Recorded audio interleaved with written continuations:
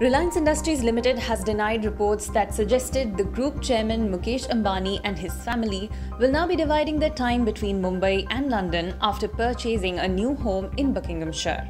It was earlier reported that billionaire Mukesh Ambani and family were looking to make the 300-acre country club in Buckinghamshire, Stoke Park, their primary residence due to unavailability of open space at their Antalya home. Reliance Industries Limited said in a statement, RIL will like to clarify that the chairman and his family have no plans whatsoever to relocate or reside in London or anywhere else in the world.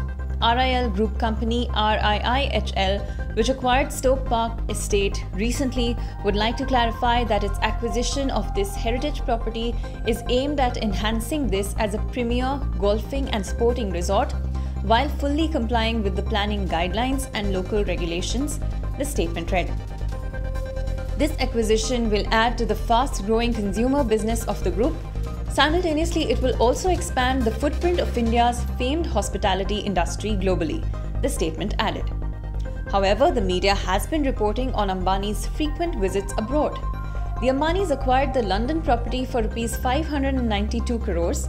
Their visits to the property have triggered speculation that they could be making it their permanent residence. The Ambanis currently live in the 400,000 square feet Altamount Road residence Antalya in Mumbai.